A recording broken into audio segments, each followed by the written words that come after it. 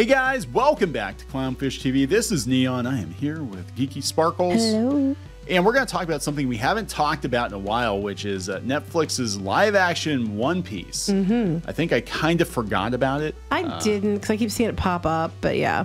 So apparently, people working on the show, the executive producer, Marty Adelstein, said that they looked at Cowboy Bebop as what not to do.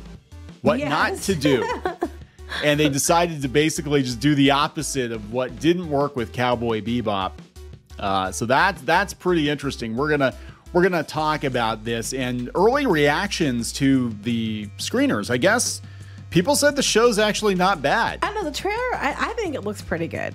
I mean, to me, I'm not like a huge in-depth One Piece fan, but I have watched enough of it to know that I thought it looked pretty fun. They got Luffy right, which was going to be really hard to do, right? And so I don't know. They're not really showing much in the trailer. At least the trailer I saw didn't show a whole lot, but it does seem like they got the characterization mostly right, which was a far cry from Cowboy Bebop. Right, and the actors aren't out there saying stupid stuff. No, actually, they're not saying anything. I think that's why I kind of forgot this existed, because they're not out there running at the mouth. So and maybe when that you was do part see of it, them say stuff, they had a special behind the scenes and they were talking, and it was all positive stuff. Like it was, they were all talking about how much they liked the original and all that, and they weren't saying like, "Oh, thank God we fixed her now." You know, kind of thing. They weren't doing that at all. Yeah, it's like, oh, thank God, you expect me to wear like a thong? It was like, about how they were going to try to embody the character, not they were going to change the character to embody them. Yeah. Yes. So there does seem to be an embracing of the source material versus a disdain for the source material. We'll talk about this. Before we get into it any further, please subscribe for more pop culture, news, views, and rants, guys. If you do, you'll get a woohoo. Woohoo. Gotta give a hat tip to Bounding in the Comics that put this together. Again, I haven't really been paying much attention to One Piece because I'm like, oh God, it's another Netflix live action adaptation. We know how that goes. And of course, looking at Cowboy Bebop, it was canceled within like a week or two of dropping on Netflix. It was just days, I think. It was fast. And it actually did make their top 10 shows, but probably for the wrong reasons. I think people watched the first episode or two and then tuned out. I actually watched the first 2 episodes, and is pretty much as soon as Faye showed up, I'm like, oh God, this is getting too painful to watch. You didn't hate it until then. No, actually, actually the first episode until she showed up, it wasn't terrible. I was like, it's kind of corny. It's kind of Tarantino-esque, but it's not bad. It's not the worst thing I've ever seen. And then once she showed up, I'm like, oh God, it's all downhill from there. And then I skipped to the end and Ed showed up and I'm like, please kill this show because I cannot watch an entire season of this kid. Yeah. There's no way in hell I can watch this. So anyway, they learned a lot of lessons. They gagged their... So they say. We won't know so yet. They say. Proof is in the pudding. We won't know yet. And we'll talk about the early reviews.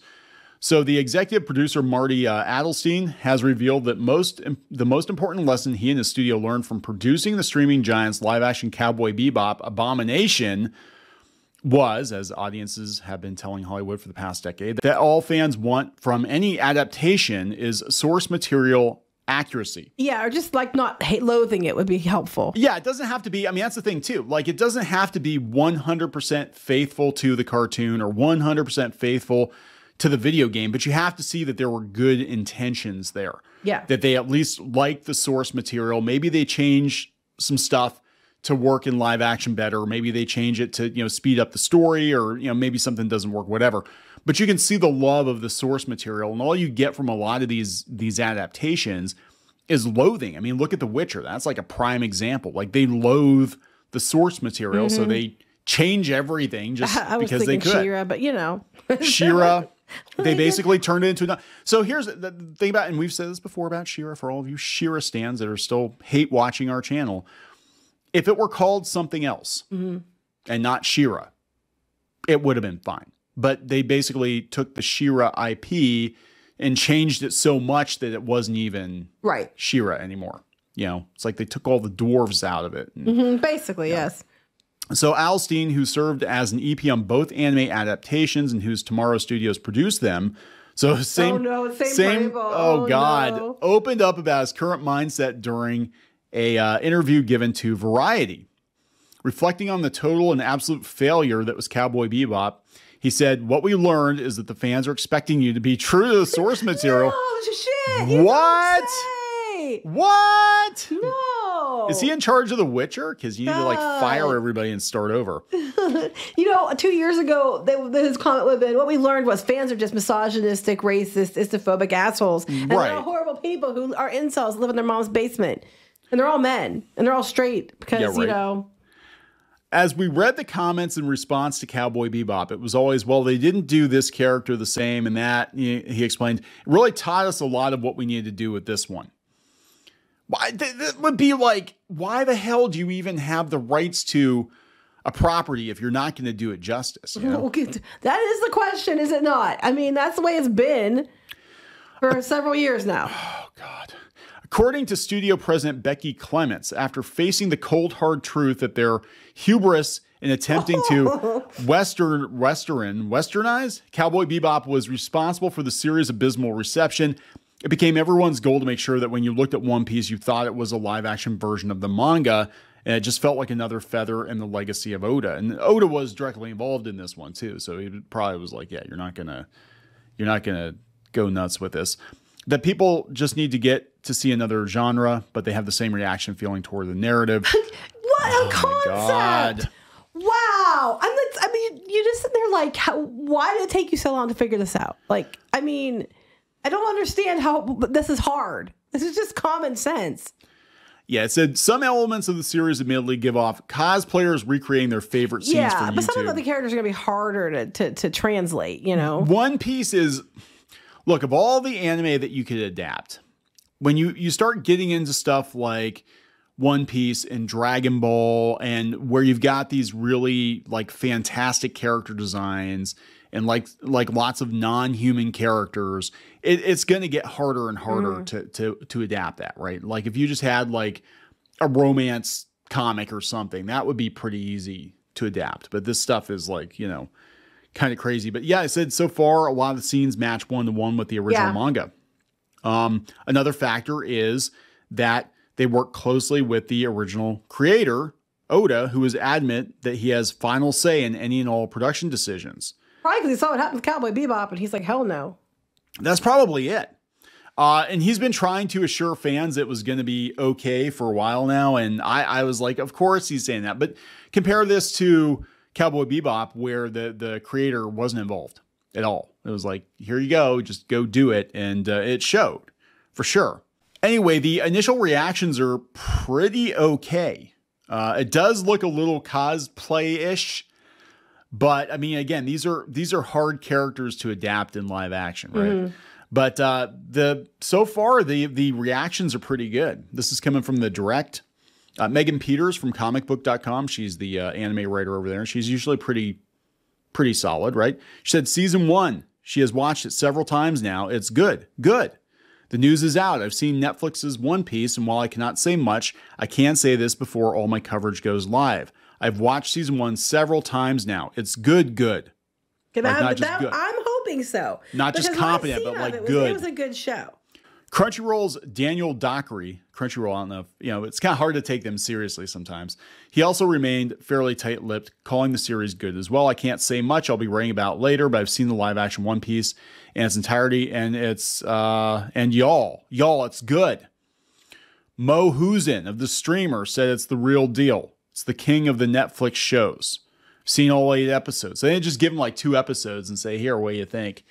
Give them all 8 episodes, 8 whole episodes, and having minimal exposure to the source material. See, that's the thing too. Majority of normies are going to have minimum exposure to the source material. Right. I can say that this is the show fans of live action manga and or anime adaptations have wanted. This is the real deal. I'm hoping so because I want it to be good. Like, I mean, people are like, you actually want things to fail. It's like, no. I want good things to succeed. I want bad things to fail. This one, though, I love this. Comicbook.com's Evan Valentine took a shot at some of Netflix's other anime adaptations, opining this is not Cowboy Bebop. Cannot stress that enough. So we'll see. We'll see. What I've seen of it, and I was like, I don't know. And like I said, again, I'm not one of the diehard fans that are out there. I could be if I had time to watch it because it's really good. But what I've seen of it, and I have seen some of the original show, it looked pretty good to me. Yeah, it didn't look terrible, but I mean, my reaction, because I didn't see a lot in that first trailer, was it looks like a bunch of cosplayers. It does. I mean, like I said, the problem is when it comes to this, how else are they going to look?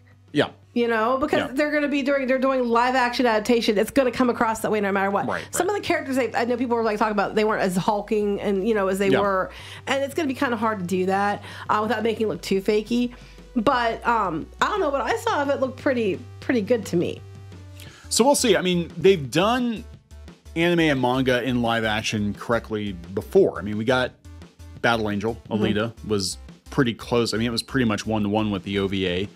And we had Speed Racer. I like Speed Racer. I thought Speed Racer was pretty good. They deviated. He does like Speed Racer. They deviated quite a bit from the show, but the visuals of it, actually, I think it worked. But that's not a good example of, you know, staying true to the show. No, but that's the thing. Well, that is the case. Okay, Speed Racer. He does love Speed Racer. Speed Racer is a case. It's actually my favorite Wachowski movie.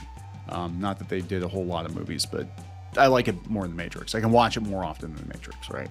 So that's a case of where they took the source material. They obviously loved the source material, but they added elements to it and fleshed it out more. That worked.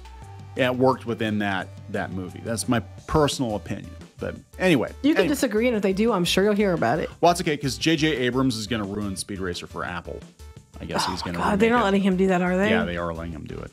Yeah. As long as they don't let Taika Waititi near Akira, we're still good. Oh my God, that is like I would let J.J. Abrams touch Akira before I'd let Taika Waititi. Yeah, I know that's saying something. All right. Anyway, we're gonna wrap this up. Yep. Please subscribe for more pop culture news, views, and rants, guys. We'll talk later. Bye. Help support the channel. Go to thereef.support and get early access to podcasts, videos, and other content. That's thereef.support.